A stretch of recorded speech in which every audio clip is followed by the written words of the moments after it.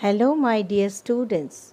Today I will discuss about some exercise questions and answers of chapter 5. The topic name is Presentation Visual Effects Part 3. The next slide contains chapter 5 questions and answers. Question number A. Choose the correct answer. Question number 1. Which of the following is not a master view? The options are handout master, B is note master, C is outline master, D is slide master. The correct answer is outline master. Question number 2. How can we change the order of slides?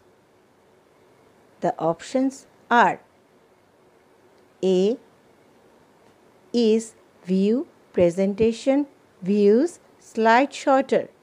B is insert, header and footer. C is animation tab, animation. D is view, normal, presentation. The correct option is A. View, presentation views, slide shorter. Question number 3. How we change the color scheme of the selected theme?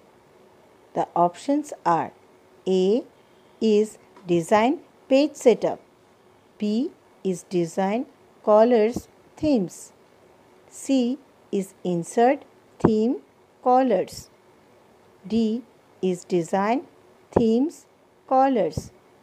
The correct option is D is design themes colors. The next slide contains the next part of questions and answers. Question number 4. If we select the link checkbox, we can. The options are A is use embedded object, B use linked object, C use animated objects, D use linked slides. The correct option is B use linked objects. Question number B. State whether following statements are true or false. Question number 1. PowerPoint can display presentations in 3 main views. The statement is false. The correct statement is PowerPoint can display presentation in 4 main views. Question number 2. Any change made on the slide master are reflected on all the slides in the presentations. The statement is true. The next slide contains the next part of questions and answers. Question number 3. The handout does not allow any change. The statement is false. The handout allows any change. Question number 4. In order to change the size and orientation of slides, we can click Design Page Setup. The statement is true. Question number 5. The rehearse timings feature allows you to have an idea about the duration of the entire presentation. The statement is true.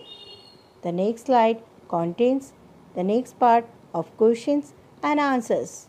Question number C. Fill in the blanks using the words given below. Question number 1. Effects that introduce the slides during the slideshow are called dash. The answer is slide transition. Question number 2.